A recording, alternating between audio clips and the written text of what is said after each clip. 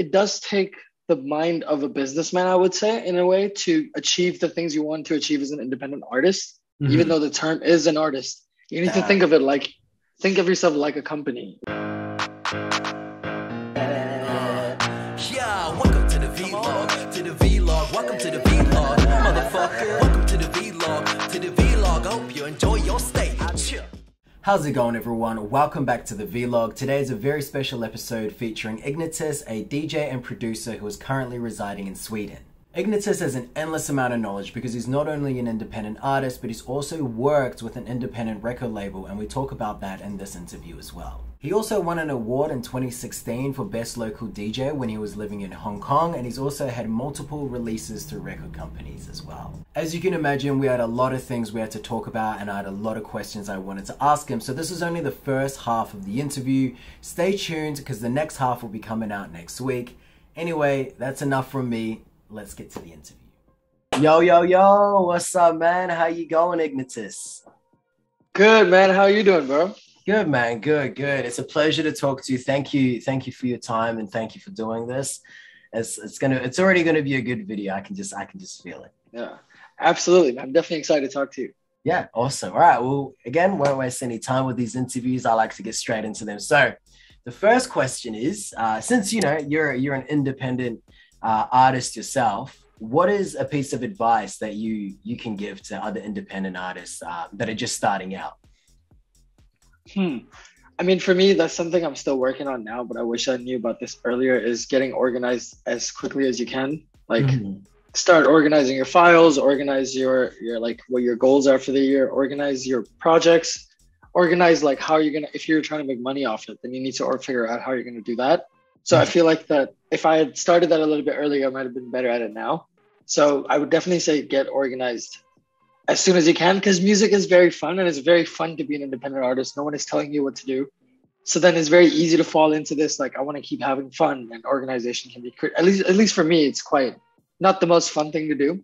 So I would say, like, get organized as early on as you can and try to put in a system in place as early on as you can that works for you. You're right, because it can get very complicated, like, very fast. Like, it always does, as you said. That's off with, you're just having fun, you're just like making music or whatever. Whatever your art is, you're just making it. And then you got to think about like, oh shit, now I've got like all these files everywhere. And then maybe you decided to like collaborate with someone that you've now forgotten about because you just made like 10 other songs that had to do with that collab or whatever. You and I have done this 10 times a year. Exactly. No, so absolutely. So how do you think that hindered you not doing that then? As you said. Well, you can't achieve, like, it does take the mind of a businessman, I would say, in a way, to achieve the things you want to achieve as an independent artist, even though the term is an artist.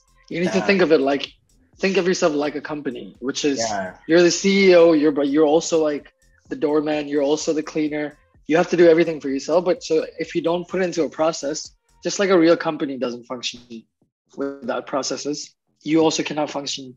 At least you cannot function successfully, I would say. I know there's a lot of people that work really well in chaos. And, I think then luck kind of comes into play.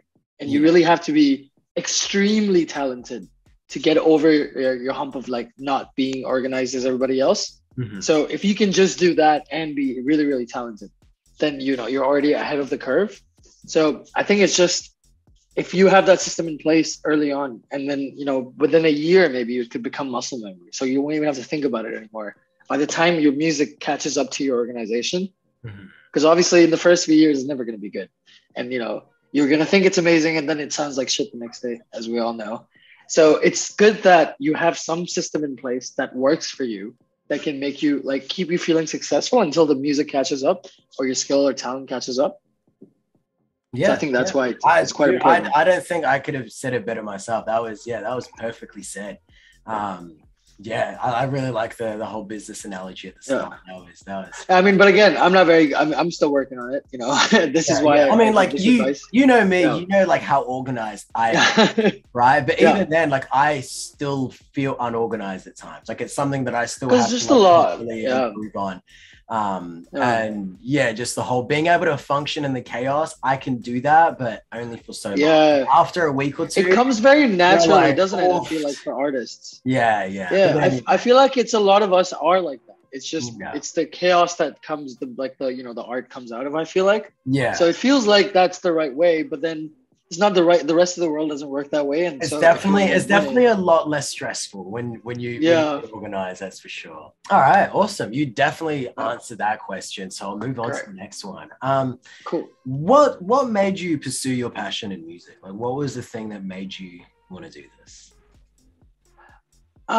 So I never really thought I would do music, like, ever. I even, like, there's this, like, story I tell people about how my ex, who was really into her art since she was 6 years old, I used to tell her that, you shouldn't do this because you're not going to make any money off it. Like, a very Asian, I mean, it's really mean now, but it's a very Asian mentality as well.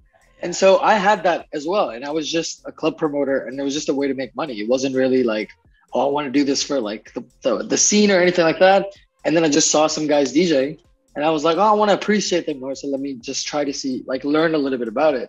Mm-hmm. And then I was just doing it. And then I was like, oh, I could do this too, what they're doing. And then I just kept doing it, and it just kind of kept happening. And it was literally just a way to make money in the beginning. It was like, oh, I can make quite a lot of money doing something fun. Like, this is good. And then you were like, oh, damn, I really like this shit. Yeah. It was really like that. Like, it wasn't ever a goal to become this. It just kind of happened naturally, which, I mean, I feel that those people who know that they want to do this from a young age are actually really lucky, because then you don't have this, like, feeling of, oh, I don't know what I'm doing. But I also find that this was a little bit easier because I never knew what I wasn't getting to. There was no, like, goal. It was just about having fun. Yeah, no. And it was just about, so, like, when I met you, it was like I was doing a gig that was really fun for the night, but as a whole, that is not a very fun gig. But it was paying me money, and I was like, well, I could do a job in an office, or I could do this and make the same amount of money, or maybe even a little bit more. Absolutely. So it was just going to whatever was more fun, really, and this just kept being fun. So that's how it was never like a goal of me to do this. Yeah, and, like, honestly, I think as long as your if your goal is always to just have fun, then you're winning, right? Like, it definitely makes it a lot less stressful as well. Because at the end of the day, you can ask yourself, like, did I have fun doing it? And if the answer is yes, then fuck it, right? Like, nothing else really. I mean, as I've gotten older, I will say that word fun has changed to happy, because fun can be a lot of things. We had a lot of fun, but I have changed that word now to happy, because I feel like that's a little bit healthier. Yeah, like, just 100%. Because we can have a lot of fun that maybe doesn't make you the happiest the next day. It's not, but it's not very. It's borrowed happiness. So I kind of had to change that vocabulary as I got a little bit older. So I've changed that now to just do whatever makes you happy, and then it doesn't matter what you're doing as long as you get into that goal. That honestly sounds like it was, like, meant to happen there. It sounds like fate. You have this club promoter job, you started DJing, and you just, like... Yeah, dude. I used to be tone deaf before. Like, so I was still tone deaf 3 years into DJing. And I only know I'm not tone deaf now is because I'm not tone deaf. It's really weird. It's super weird to me, but, like, in school, like, I didn't hear any differences in tones. I couldn't tell when people were singing bad or good. Like, I had no idea. And now I can actually hear it. Music, you can, it's pretty. Oh, man, I think everyone relates to like, once you start making music, like, just all music you hear sounds completely different. Like, you never hear music again the same. Once you start making it yourself and you start learning more about it, everything, all the sounds sound so different. Next question. So Kanye West recently mentioned that in the music industry, apparently, according to him, I haven't fact checked him or anything, that artists only make about 12% of the total revenue or profit or whatever he said, right? Nonetheless, 12% is fairly low considering the industry, theoretically wouldn't exist without them. So what do you think streaming platforms in particular, since that is the main way that people ingest music nowadays, what do you think streaming platforms can do to fix this issue? I have very strong thoughts about this. I live in Stockholm now, which is the birthplace of streaming services. Spotify. That's right, actually. And but I haven't had Spotify for like a year and a half myself. I don't use it because my consumption of music was just, I wasn't happy with it on Spotify. And so I worked at a record label for a year in Hong Kong. And this was a big part of my job, was looking at streaming data and trying to get our stuff basically, because we're an indie company, but we were still quite big and we had to figure out placements on Spotify. And I mean, look, I don't know if the 12% is correct, exactly right, but it sounds right to me. Right. Because of all the deals that are in place for these big labels, the big four, like Universal, Sony, Warner, and there's one more, I can't remember now, but but music-wise, it's Warner, Sony, Universal, and... Bro, Disney also owns an ass load of music. Oh, maybe now they're like, it's part of it. But anyway, they have all these deals with Spotify and all these streaming services like that we don't know about, that you would only know about if you worked in the industry. And they do massively screw over indie artists. Like, there is a system in place. It's a bit long to go over now, but there is a system in place that screws us over established artists. They have like a financial gain basically from making Justin Bieber have more views than you. It's a literal financial gain for Spotify. Interesting. Well, maybe we can make a separate video talking about. Yes. So if we ever do that podcast episode, I can tell you more about what this is, because there's a bit of financial things that go behind it and why it gains it.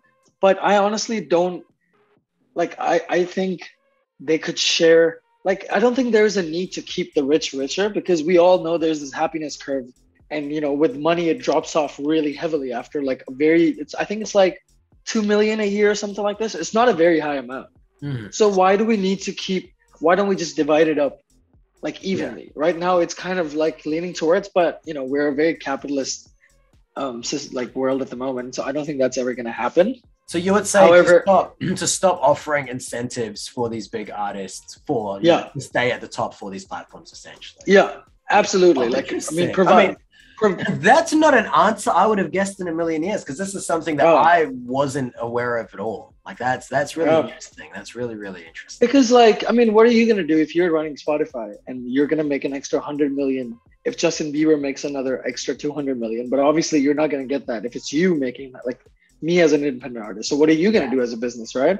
Yeah. So I feel like whatever's good for profits, right? Like that's, you're not really taking the art or just like the humanity aspect of it into account. At the end of the day, it's just like what's making us the most profits. Okay, well, great. That was. I did just think of a solution though. I think we need to go back to the BBC way, the way they do it in the UK, where it's government-run content.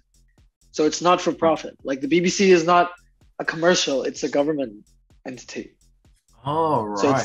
So it's funded by the taxpayer. So they don't really need to care so much about what's popular as much as other like a commercial like TV station. Then don't you think that would just create a lot of censorship? Because like if the, I mean like, you know, you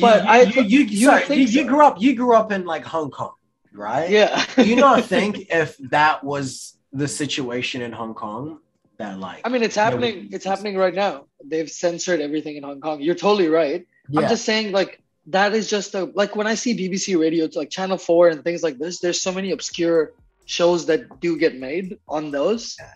And, you know, like maybe out of 100 mediocre ones, you get one really, really good one, but at least you have the chance for that to happen. Yeah. And I feel like right now, like when the way you and me release music on Spotify or any one of us does, we have to really think about 30 seconds intro because no one's listening past that time. So if you lose them, like we have to think about all these things. But if you weren't worried about that money, you could actually take a lot more chances and a lot more risks. Yeah, absolutely. If you weren't like you're getting paid, you just weren't trying to like please the algorithm gods. Yeah, just actually making content to make content, you know, and actually like have fun, have a good time, and make shit that's good and enjoyable. You know. Yeah, you're right. Exactly. You're definitely like you have to take risks. Yeah, you know.